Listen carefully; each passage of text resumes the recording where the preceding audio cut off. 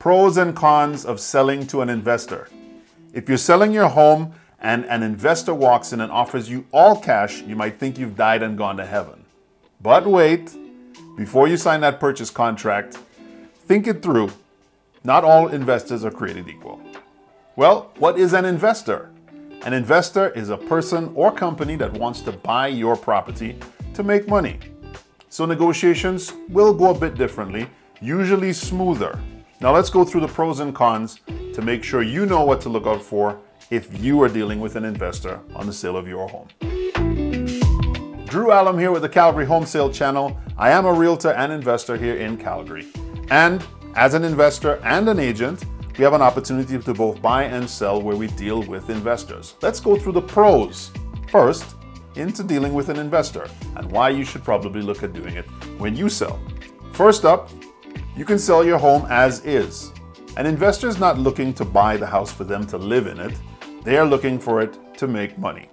As a matter of fact, if it's in terrible shape, that might be a great thing for an investor because they want to potentially fix and flip or to renovate it and refinance it before they put it as a rental. So an as-is sale is a great thing for you. Second great thing about dealing with investors is that many investors buy in cash. So there's little chance that you'll have an issue with financing when time comes to close.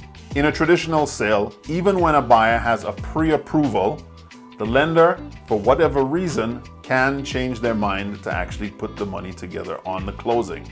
We see this happen quite often in the market where someone's got a pre-approval and then financing doesn't happen and the deal falls apart. If you're dealing with a cash buying investor, that won't be an issue. Be sure, however, to ask that investor for proof of funds. This can come in the form of bank statements or liquid assets that show that there is more cash available to purchase than the purchase price of your property.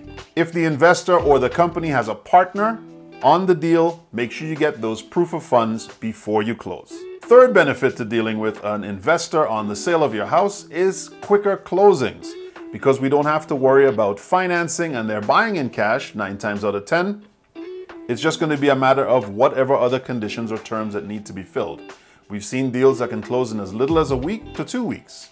Whereas sometimes if you're dealing with standard purchase on the multiple listing service, it could be 1 to 2 months. So if you really need to get yourself sold quickly, an investor may be the way to go. Then the fourth benefit to working with an investor is the potential for flexible purchase arrangements. If your home is underwater or you'd like to get out of the real estate game altogether but still don't want to move, there's some creative things that probably need to be done, and that's where you'll need to talk to an investor who's savvy enough to get that done for you. Depending on the restrictions where you live, an investor may even take over your mortgage payments until time comes for them to actually sell the house to you, or you can even rent the property back from them. At least you can have that discussion with an investor to make something work for you. So that's all good. Those are the pros, but what about the cons? You don't always know who's actually buying the property.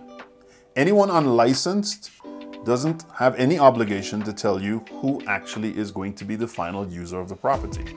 Now this may be a problem if you have any sort of sentimental tie to the house, if you've been there forever, but yeah, an investor can pretty much do anything with it once it's done. They can assign the contract to someone else, they can tear down the property and build something else. So yeah, sometimes it might be important to know who's actually purchasing the property in the end. Second problem you might face when you're dealing with an investor is you might not be selling your property at its true market value. To be fair, most investors are looking to buy homes below market value. They're out to get a bargain. If you decide to sell your property without an agent, you might be leaving money on the table. Also, if an investor owns a parcel of land that's adjacent to your property, they could be willing to pay more to actually get their final project done. To negotiate successfully, make sure you have as much information on your side as possible. Getting an agent who's savvy with dealing with investors could be important in making sure you win. The third problem that could come up is the cash buyer is potentially a scam. An increasing scenario is someone posing as a foreign buyer or an investor representing one contacts you and says that they want to close on a property right away. The investor never wants to see the house, they just want to purchase it. They may be talking about cashier's checks, there's a bunch of stuff that can be going on in the background. Just make sure that your alert is up. Scams are out there. You don't want to be swindled out of money, and worse yet, swindled out of your property. To prevent this, you can do a couple things.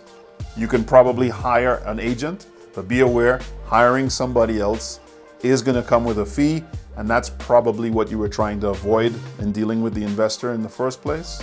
Secondly, and at the very least, try to find out as much as you possibly can about the investor or whichever company that they are being represented by.